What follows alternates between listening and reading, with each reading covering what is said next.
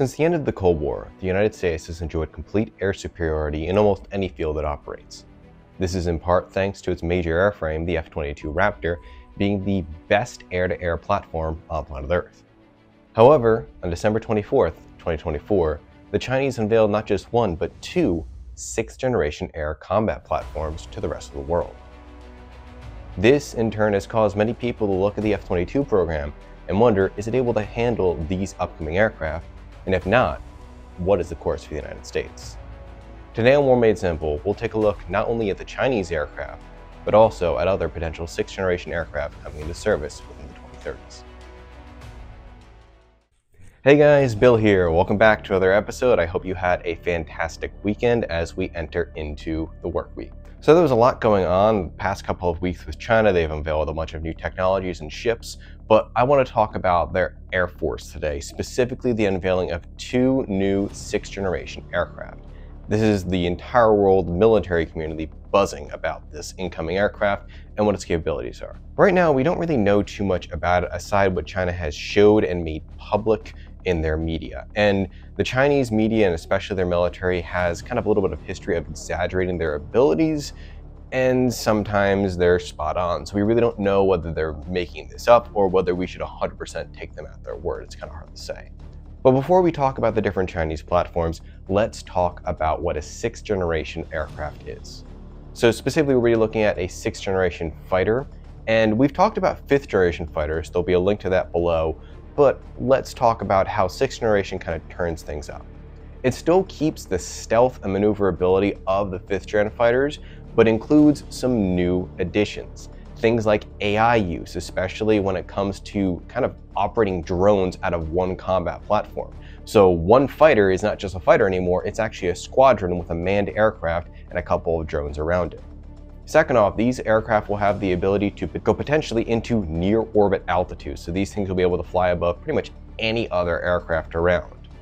Next, these aircraft will potentially mount lasers. Yes, you heard me right, lasers. We're getting sci-fi now. But that is something that pretty much all of the sixth generation aircraft are looking into. Not necessarily going to be confirmed yet, but it's still a work in process. So it's a huge step up what our current fighter aircraft can do. So let's talk about the Chinese aircraft now that we've defined what a sixth-generation fighter is. There are two aircraft that China showed off on the 24th, and that being the Chengdu J-36 and the Shenyang J-XX prototype. Yeah, I'm aware I mispronounced both of those. I'm sure the comments are going to rip me a new one. Don't care. It's the best I can do. But with that being said, these aircraft are tailless, and on top of that, China has alluded to the fact that they can make manned and unmanned versions of them, and that they could potentially reach near orbit altitudes, like we stated a sixth generation fighter is able to do. From what I've read, it doesn't appear like there's any laser-based systems mounted on these, but it does appear that at least one of these aircraft, I believe is the J-36, has an internal bomb bay of a decent size, and this is the big thing, China claims that these aircraft can launch hypersonic missiles, and that's a big deal if so. Now, when China revealed both of these aircraft, there was a knee-jerk reaction from much of the American public and from several different countries around the world, and that is, what in the world is going on? How did China beat America and Europe to the punch on a sixth-generation fighter? The answer? They didn't. In fact, the United States has had multiple fighter platforms fly between 2020 and 2023 as prototypes. Now, this is the big thing when it comes to sixth-gen fighters. I know for a fact that one of these two Chinese planes that flew was a prototype. I can't find out any information as of right now. If you guys have resources, I'd love to take a look at them. That says the J-36 is a prototype or if it's a mass producible platform. Regardless, America has the ability to kind of mass produce sixth generation fighters if it wants to. So why haven't we? Well, it ultimately comes down to one, the military industrial complex, and we've talked about that before in another video, link down below, and government bureaucracy. They see the F-22 platform and they say, this is an aircraft that really there is no equal to on planet Earth. Maybe the J-20 for China, but not necessarily in terms of stealth capabilities. So they look at the F-22 and say, we really don't need a sixth generation fighter.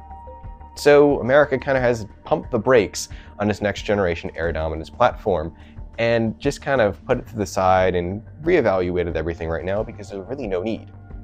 Or at least there wasn't until December 24th, so we might see the Americans jump back onto the 6th generation platform and see what they can do. While the United States is reevaluating their 6th generation program, the rest of the world is jumping on board with their own programs, specifically collaboration groups. You have Japan, Italy, and the United Kingdom coming together to work on the Global Combat Air Program to create their own 6th generation fighter.